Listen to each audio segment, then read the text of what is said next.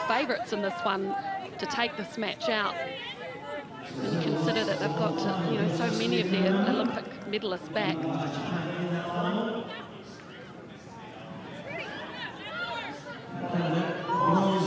Here goes Brazil. Lovely wrap around there for Beren. They look great, Brazil. And look at this, exploding away goes Araujo. Oh, Brazil. They look real good. It was 6 combining with 7 there, Berend, with Araujo. So have a look at that wrap. Great balance for Berend and a beautiful pass. And Araujo, she had a really good short ball then, hit the space and at pace. And the conversion is away to the right, so the score stays 7-5 in favour of Canada. And you'll see the black armbands being worn by the Brazilian side today, and that is in memory of all those lost, particularly from the Chapecoense soccer team, that tragic plane crash over in Colombia. So the rugby world's thoughts with the Chapecoense soccer club in Brazil, and a nice touch for the Brazilian women's sevens team here today as well.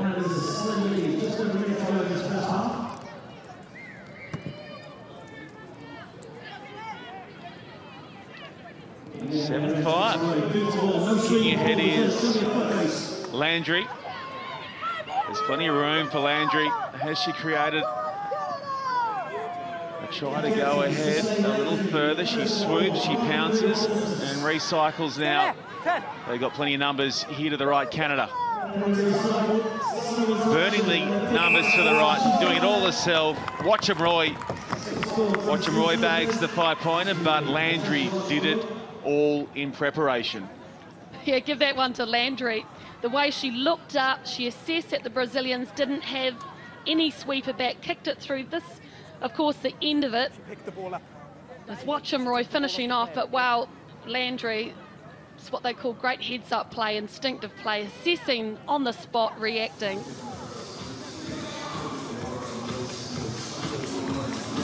And that lady now not through the additional 2. Of course she can from next to the sticks, and the score ticks over to 14-5 in favour of Canada.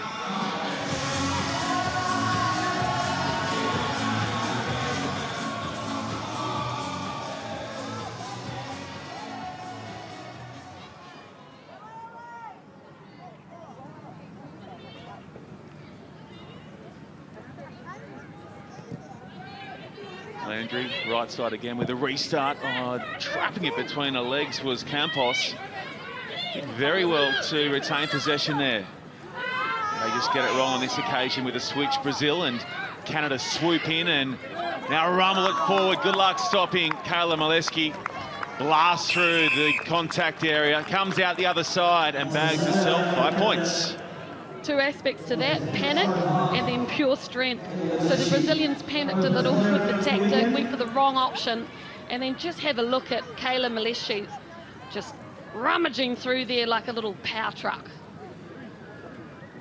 Obviously bagging a bronze medal in Rio, that woman there, and she said, Mel, that the bronze in her hand felt like gold. That's how much that meant to Kayla and the gang, and her side now head to the break up 19 points to 5 over Brazil.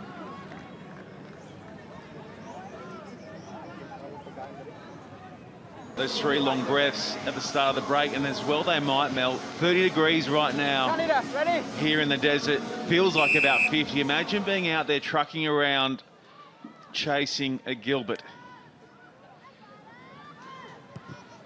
Off the running again in this Pool C matchup between Canada and Brazil, where Canada are clear. 21 points to 5 is the score, and they shift it wide right off the restart to the second half.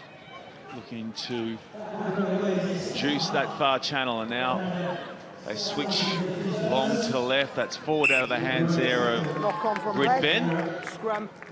Just want to talk about the Brazilian tactics on the kickoff. They're kicking deep, which means that the Canadian team had a really good platform to attack off, so they went wide one way and then came back to the left. It ended with that error, but that's really dangerous for Brazil.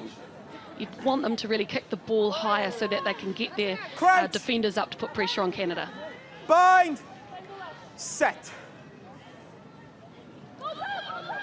Good sharp work at the set piece from Brazil, and they create here beautifully for Berent. Berent, she has Santini back in field. Santini dances past Molesky initially and then gets rounded up on the second go. No, go back. Filling off the base there of the ruck goes Cochran, and she's held up. Green ball. Well, the Americans say defence, and that's exactly what happened there for Canada, because it was Landry in the first place that somehow managed to defend that 2-on-1 situation. And then right here, Hannah Darling, big tackle, helped out by Farella, wrapped up the ball. Green ball, held up. Great D. Okay, girls. She did nice to Brazil, though, off the scrum feed, Mel Robinson. Sharp work down the short side, and Santini just could have stepped another couple of metres to the left. She was in. Right now, she'll feed the scrum. 5 from the pay zone, and gets it out the back nicely. There you go again, Santini, and they're combining. Oh, she's so good, this woman. Little Santini, the pocket rocket, dots down under the crossbar. Yeah, pretty good clean-up, really. From the scrum, Berent was deep in the pocket there, tried to take on the defence of Molesky, popped up the ball, kept it alive, and beautiful individual effort there from Edna Santini. Beautiful footwork, that young lady, and a good little fend. Well, at 1.55 metres, 155 centimetres, and just 52 kilos, she's one of the smallest women on the series, but every time she gets her hand on the ball, she creates opportunities for her side, and was key in the lead up to that one. Yep, heart the size of a lion's. Don't forget the Brazilian team, they're called the Tupes, which is a mystical Brazilian female warrior which loves to lure in and then attack. I don't really know where to take that comment, Mel, but I will take your word for it. A mystical female from Brazil. It's a great name. Knock on first, on red, scrum.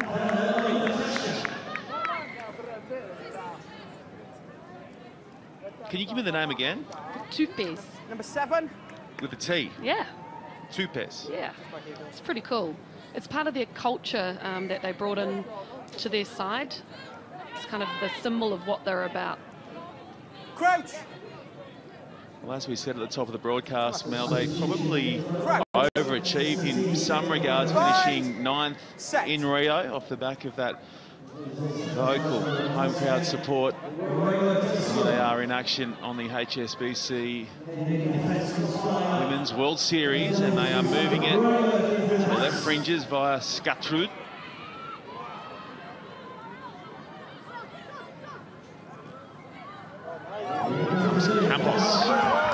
Campos gets her nose through the line, and a real chance here for Brazil. It's a good recycle, and there's some room too for Araujo.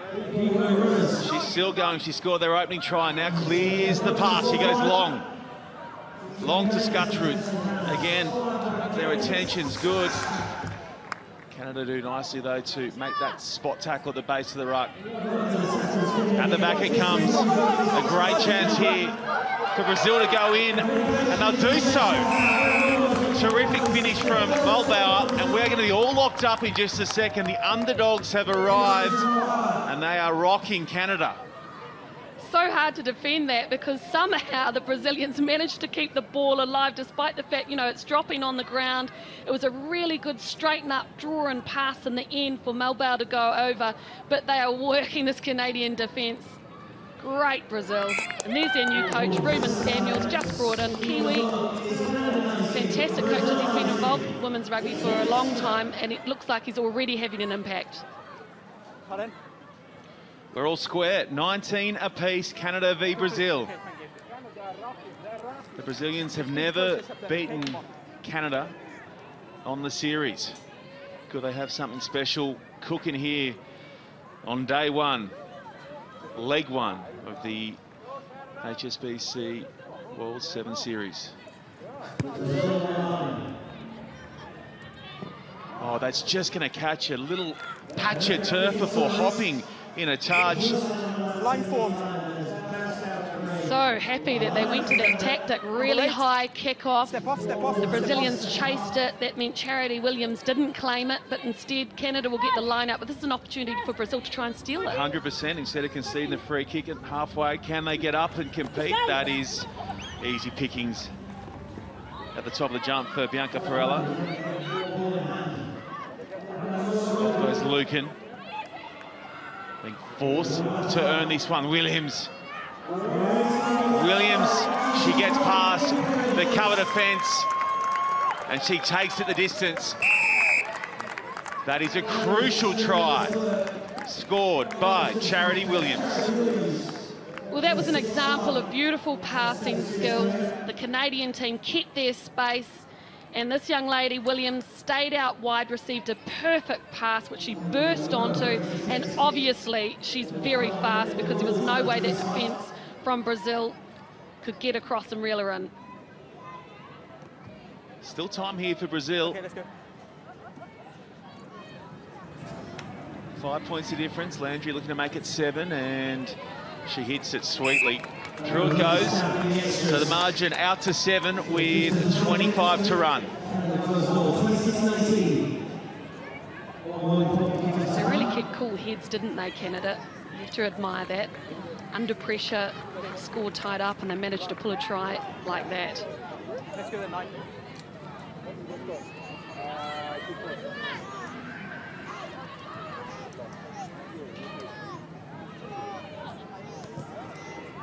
We get a big chase on here, and you can hear the full-time hooter echoing around the ground.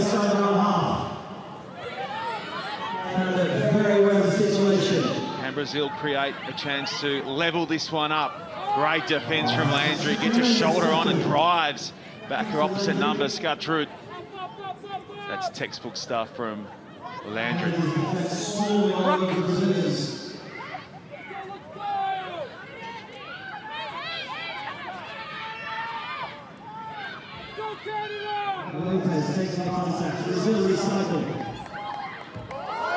Wonderful footwork from Scatrud. She gets past 1-2, but coming back and making a big tackle, albeit a high one, Caljuvi.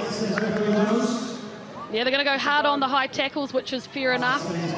On the halfway line. That was a great little break, wasn't it? Scatrud. Awesome work defensively from Caljuvi as well. Just went a little high in contact, and now a big play